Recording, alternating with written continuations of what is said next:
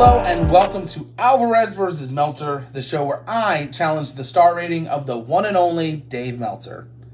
My name is Ryan Alvarez, and today we are taking a look at Chris Jericho versus Ricky the Dragon Steamboat from WWE Backlash 2009. That can't be right. Yeah. Actually, it is. Meltzer gave this match a 3.5 star rating. Let's see if I agree.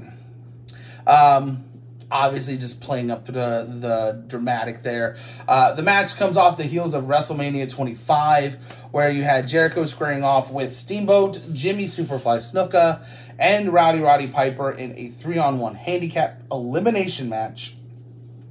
The star of the match, other than Jericho, was actually Steamboat. Now, he was the last man on his team and would eventually lose to Jericho.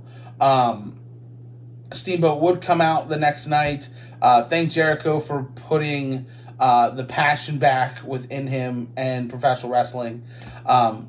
Jericho accused him of stealing his spotlight, and here we are, next month pay-per-view.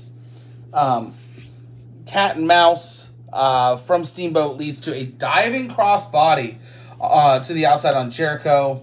The "You Still Got It" chants echo through the arena. Steamboat hits a big arm drag. Jericho goes to throw Steamboat to the outside. He skins the cat, but Jericho would eventually clothesline him out. Springboard dropkick puts Steamboat on the apron. Jericho with a sleeper. Steamboat fights out and lands another big arm drag.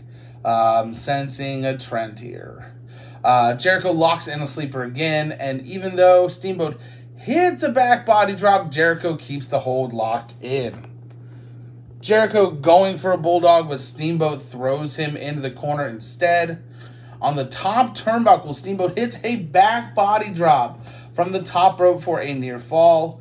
Steamboat changing gears here, feeling the momentum shift now. Connects with an Orton-esque power slam for a near fall. Jericho with a step-up enziguri leads to a lion salt attempt, but Steamboat cuts him off, gets him on his shoulders. Jericho would roll through, locks in the walls. JR kind of wink, wink, says he's never seen Steamboat submit. Steamboat counters clunkily into a figure four. It looked like he forgot the steps in which you go to lock in the figure four. He gets there,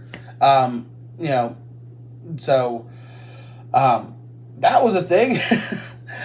Steamboat to the top now, big crossbody. Jericho barely kicks out. Jericho is making Steamboat look like $1 million here. Steamboat goes for it again, but Jericho hits a code breaker out of nowhere. Goes for the pin, but Steamboat gets his foot on the rope. Jericho not playing around anymore. Quickly locks in the walls, and he taps out. Steamboat does get a standing ovation on his way out. With that being said, do I agree with Dave Meltzer? I do not. I've got this at 3 stars out of 5. It was a good match, but there were too many slower movements that kind of killed the pace that this match, I think, was trying to get to. Steamboat can still go at this point, and I'm glad he got at least another singles match after WrestleMania. The figure 4 botch was kind of laughable in a way, but outside of that, it was a mostly clean match and a pretty good one to boot. What did you think about this match? Leave your thoughts in the comments below.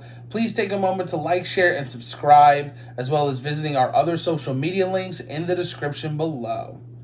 Thank you for watching, and I will see you next time on Alvarez versus Meltzer.